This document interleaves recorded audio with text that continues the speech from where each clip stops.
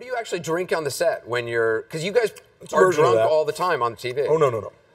Well, he luckily drinks brown, which is apple juice or iced tea. I drink vodka, Gibson's, which unfortunately is a vodka with an onion in it. So for me, it's onion water. Oh, nice. Onion water and fake cigarettes at 5 in the morning. It's delicious. How do you? I mean, is it hard acting drunk a lot? Because you're particularly seem to be drunk a lot on the show. I usually am drunk that early in the morning. No, I remember there was an episode you had to run up the stairs and you vomited up your oyster lunch, which I particularly liked. That was a fun day. That was a big tube of pea soup Campbell's mushroom soup, I think, run up my pant leg and up the sort of upstage ear, and it was very technical.